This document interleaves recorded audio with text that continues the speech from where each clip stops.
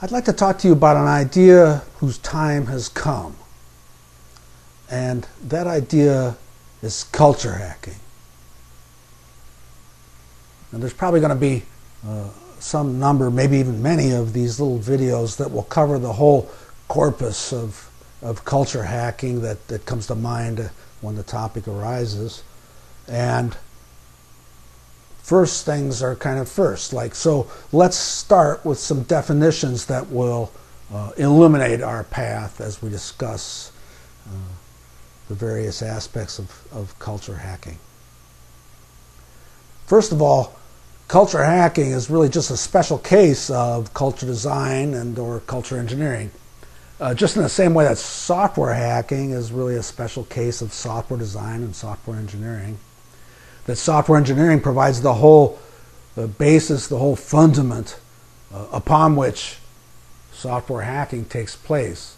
And I'm using the word software hacking or culture hacking to represent the superlative case of culture engineering.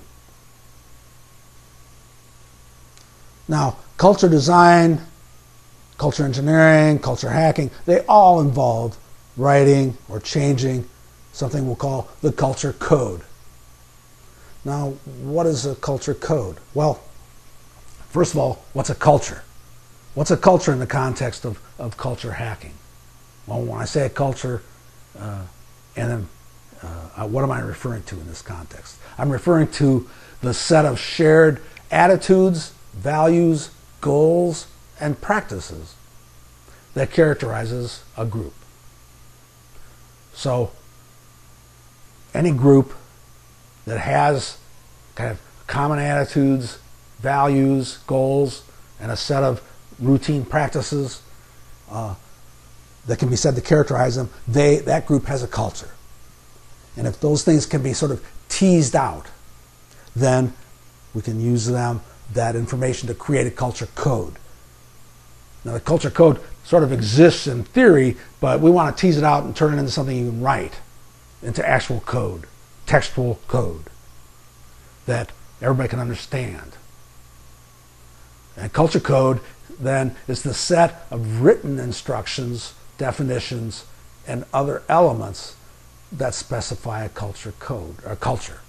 So a culture code is what we can basically write that would define a culture, that would make it possible for the individual to adopt it, make it possible for the group to adopt it.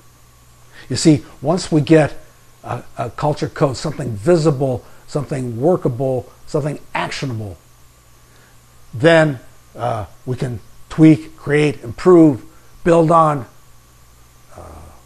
remove the bad parts, whatever we want. It then becomes an intentional design effort, and all the goodness of design possibilities emerges and becomes a part of our repertoire of cultural life. And the culture, it's the culture tends to create the people as much as the people create the culture.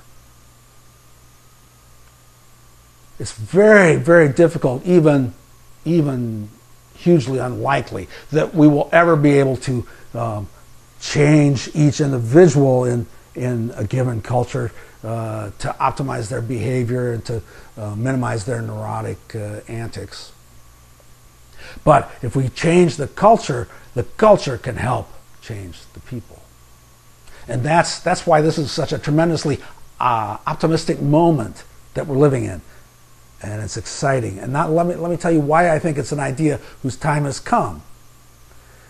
And that's because of the tremendous culture, the engineered cultures that have been adopted into our contemporary cultures, corporate culture scene. By engineered cultures, I mean things that have been created on purpose that, though they are kind of monolithic, can be adopted and by a group or a company and will change people's behavior and will have an impact, generally favorable, on the output of the people. Things like stuff that's coming from the technical world, like Agile and Scrum and extreme programming. Things that's coming from traditional quality effort, like quality circles, Six Sigma, things like that. Things that are coming from Toyota, like Lean, Kaizen and Kanban and other cultural innovations. Now, the deal is, though, and the reason there's a certain rightness of time for culture hacking per se versus culture engineering is that we're about to see the emergence of a personal culture platform, something that everybody can jump on, add to, subtract from, make better, improve, leverage one another's efforts. Right now, the cultures that are available, the engineered cultures, are kind of an all or nothing deal, and they're really sort of unwieldy to adopt, and you generally have a whole cadre of experts that come with them. Much like, almost exactly like the era of mainframes and mini computers, and like dedicated computing machines, like a Wang word processor, something that did one function, did it well. And I mean, all these things have contributed and performed nobly insofar as it's possible for them to. But when we compare it to the personal computer revolution that followed, and then the web revolution that followed it, and then the phone revolution that followed it, and so on, the history of culture engineering is at that moment, circa 1976, when the personal computer emerged.